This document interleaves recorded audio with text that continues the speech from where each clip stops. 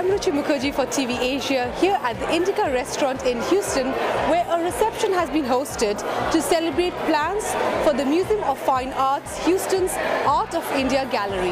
Let's now talk to some of the people and see what they got to say.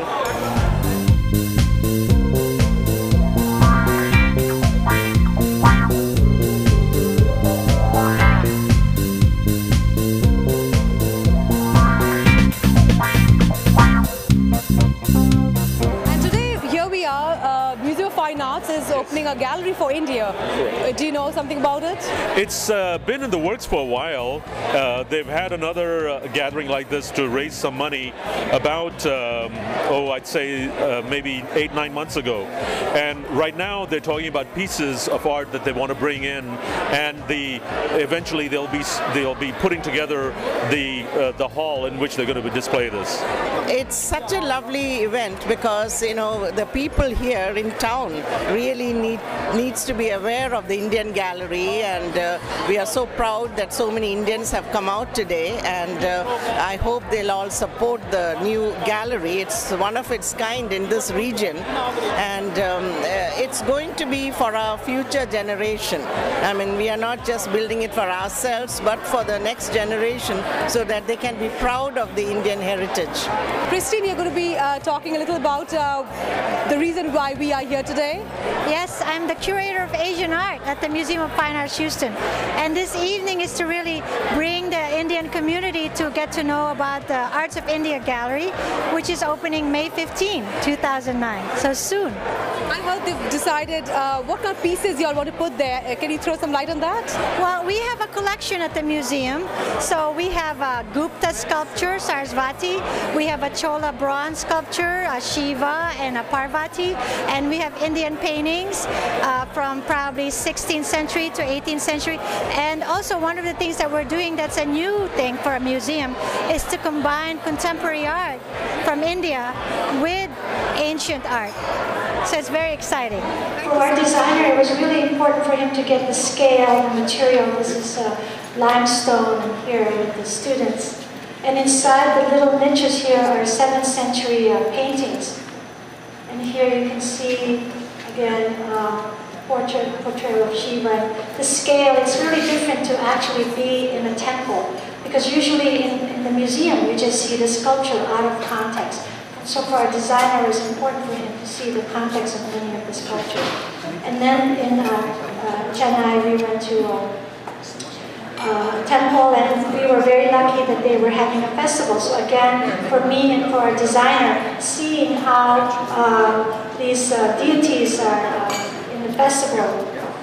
And then here inside, more interior space. We were very lucky. We were with a curator, so we were able to get inside, because usually foreigners are not allowed inside the interior of the temple. And then here, these are Shiva lingams all around, about 108 around. And then we peeked into this one niche where you are able to see how the Shivas are worshipped. And then here we went down south, and just going back, this is how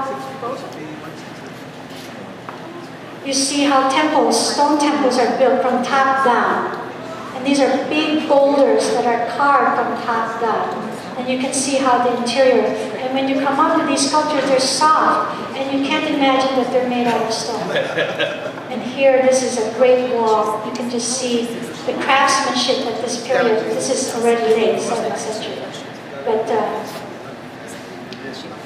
and then here a little bit, maybe a few minutes drive. This is on the coast already, Bay of Bengal. And this is another Shiva temple that used to be underwater. And then just wanted to show you an image of our trip. I wanted to say that I've been to the Bay of Bengal, because the Bay of Bengal is really an important port during the Silk Road in terms of the maritime trade. So this is the Bay of Bengal. And here we're in India and Delhi, where then we went to the Red Fort. And again, for our designer, it was important for him to see another scale using a sandstone, and then here you can see just the scale. So for him, I'm taking different pictures, he's taking different pictures in terms of detail and material for our gallery.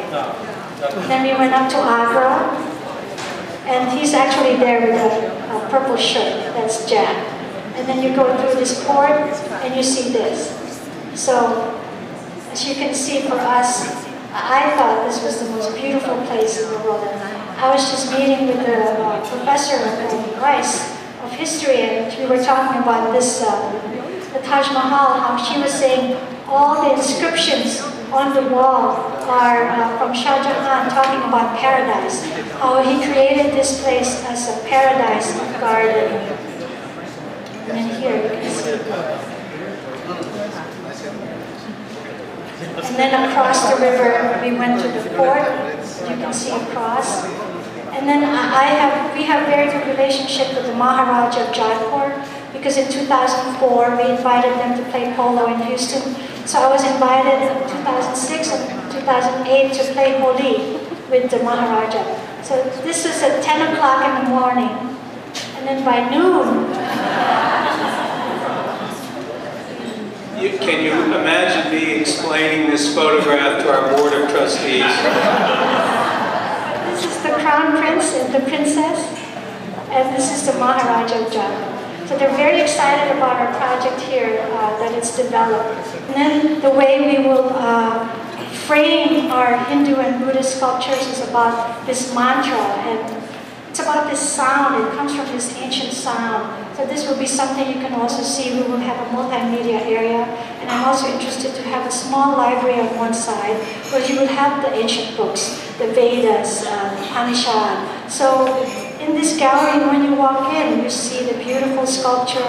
You're able to see contemporary pieces, but also at the same time able to learn also at different levels depending on how you want to experience the gallery. And then this idea of yantra, where everything, this geometric pattern is based from, so for Buddhism and Hinduism, and also this murti, then sculpture. But currently, our gallery, you can see it's raw space right now, where the ceiling, the wall, the floor. So right now, we're now discussing the material, the color, and the configuration of the gallery.